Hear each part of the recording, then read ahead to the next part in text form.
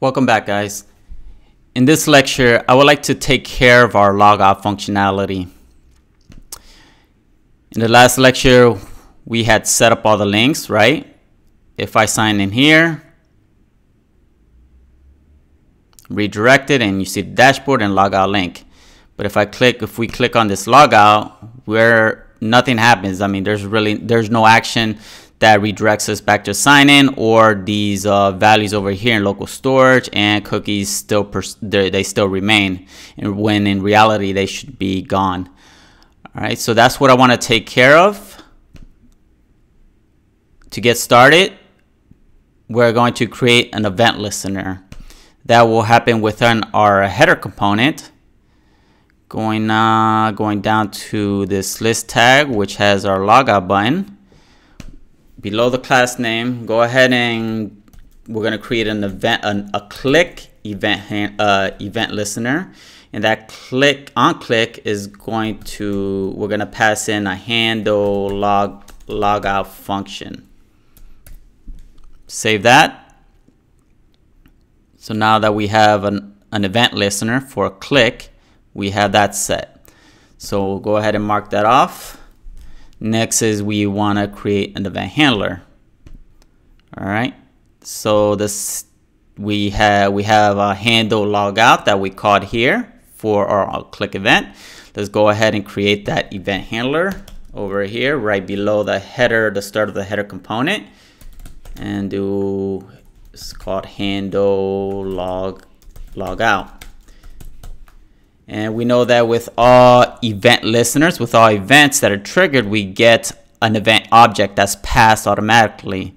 In this event handler, I'm really not going to be making use of this event object, but just as a habit, I still prefer to still pass it along.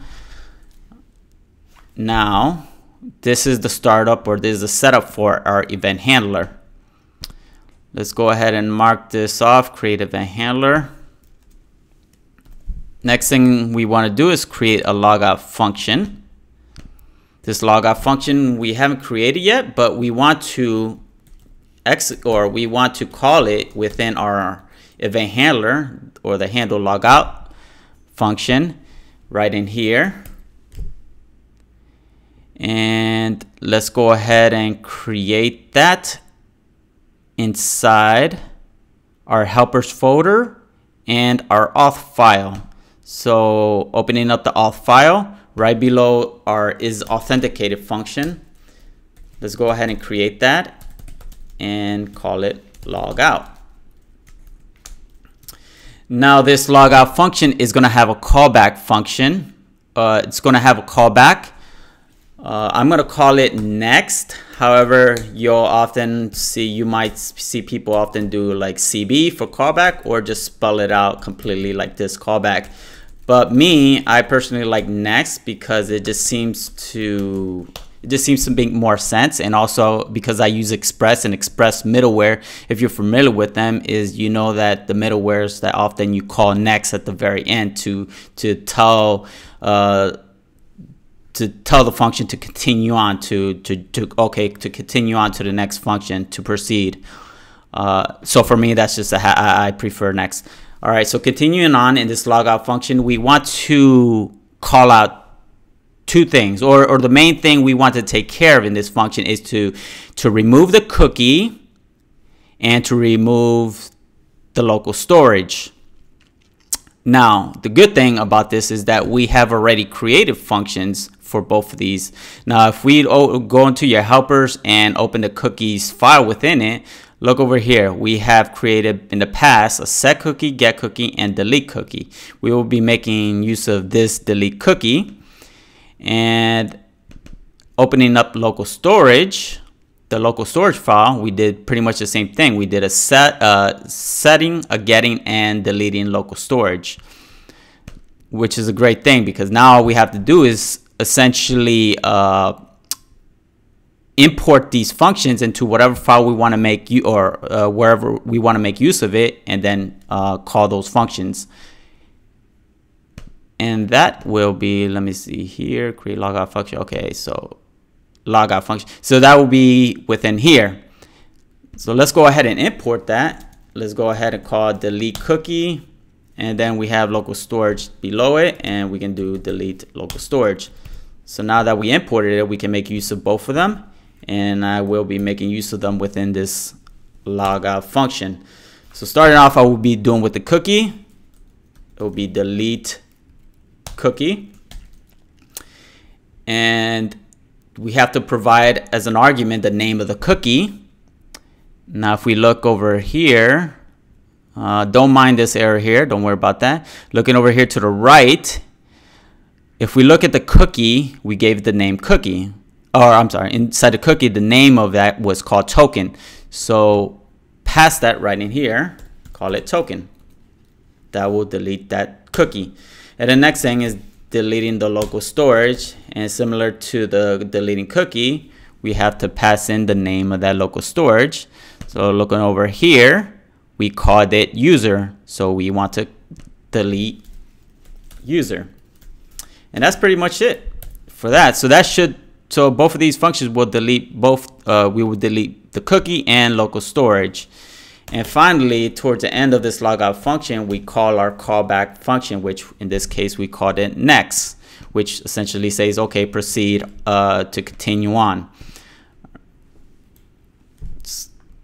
And going back to the header function, where we have over here called our logout function, let's go ahead and pass that argument, the callback function. So pass the function within the logout, and we want to, well, we created the logout function. We want to redirect the logout user. We will take care of that within this callback, and we want to get access to the history object. The good thing about that is that over here we know, I don't recall if it was the last video, but we brought in this with router below at the very end. We wrap this with router around the header. This with router has access to the history object, so that's a good thing. And I will show you right now that if we do with router over here, see with router, you get access to the history object's properties. Now to the right, you see an example of this. Over here, you see they have the with router and they wrapped it around to show the location component right here. And within that component, you see they had these properties, and one of those properties is history from this props. So we have access to the history object. All right, so now for us to get access of that history object, we just create these curly braces here, and within them call history. So within our functional component, we can call it right in here and do history dot push, and then the URL we want to push to. We want to redirect the user to the sign in page. And we have an error here, logout is not defined. Okay, yes, we have to call it over here. Over here we have within our auth file, we have the logout. So we have to import it right here inside our header component. Right next to is authenticated, do log out. Save, and that should be it for that. Redirect the logged out user. All right, next thing we're gonna do is change the link to a button. Now going back to the header component, over here for links, they have this attribute here. We've been making use of links many times, and we have this attribute here to to. Well, the thing is that we are not making use of this to property, because instead what we're, wrong place. It was the wrong place. I go below here. This is the correct link. Over here, the logout link. we don't need this because instead we are make use of a click event listener, which handles that for us. So if I remove this here, we should get an error. Over here, failed prop type. The prop 2 is marked as required in link. So to get around this, we have to create a button. And if I save that,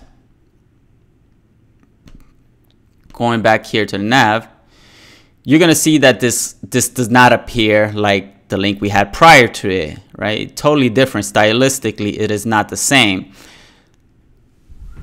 What we're gonna have to do then to make it appear like a link is do some styling within this button.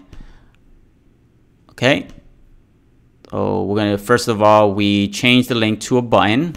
All right, and the next thing we want to do is to style that button to make it look like a link. I'm gonna close this file here because we don't need this.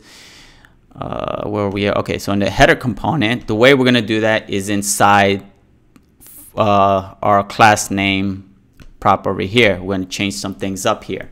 So remove the nav link that we had previous, and first of all we're going to do btn dash link. This is bootstrap class,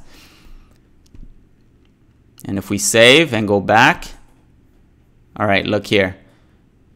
All right, so it's not exactly what we expected or how we wanted it to look, but it's getting closer, right? There are a few things we're gonna have to change class-wise to make it appear like it. For one is the color. We're gonna have to change the color to make it look like the dashboard. And the other thing is this underline link. And then thirdly is to shift this logout button to the left, and that will be done with padding. We'll remove the padding from the left side. So those are three things we'll take care of in order to achieve our goal. All right, so right here next to button link, do another one. We're gonna start with the color first, and the color we could take care of that with what was it, text secondary. Save and go back. So now we got similar color. All right, next thing I want to do is remove the underline, and we can do that with text decoration and then none.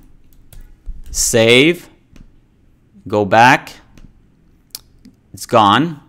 And then finally we want to shift this to the left, therefore remove the padding from it, and we can do that with PL for padding left and then 0, so 0 padding to the left. Save, go back. Now look what we got here, and that is it. So now we actually have a great a button that's styled as though it was a link. Going back to the notes, we styled our button, and then the final thing is to test it, right? That's the main thing that we want to take care of here. And let's go here, open up your application tab. We see currently the user is logged in, and if we look in local storage, we have the user that's logged in, and if we go to cookies, we have their token. So if I log out, I should be redirected, and then secondly, both of these local storage and cookies should be gone, empty. So let's give that a go. Log out. Log out. Okay, why isn't that working? Did I save it? Wait, hold on. Let me make sure I saved.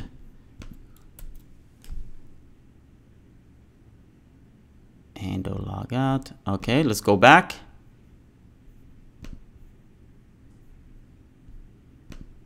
Okay, let me go back here again. Sign in. All right, we get the local storage and cookies. If I log out, there we go. All right, so you saw I was redirected, and if I click on local storage and cookies, it's gone.